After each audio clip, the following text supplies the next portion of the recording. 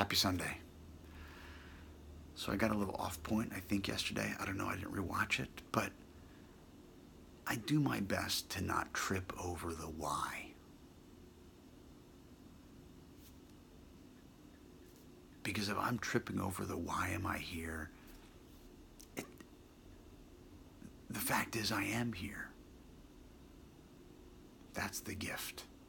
Move on. For me, when I'm at my best, when I'm in my now, in this now,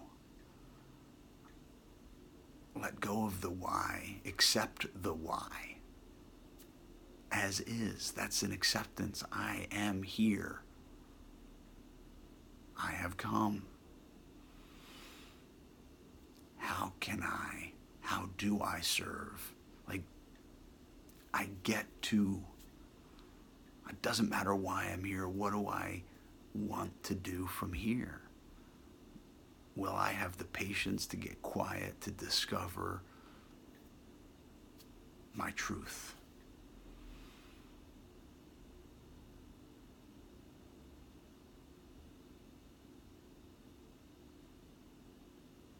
That's an immense amount of power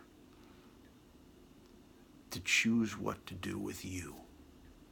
I don't have any power over anybody else. People, places, things, I don't. Sometimes I feel like I do, and then I get in trouble. You know, I trip over expectations and results and the action of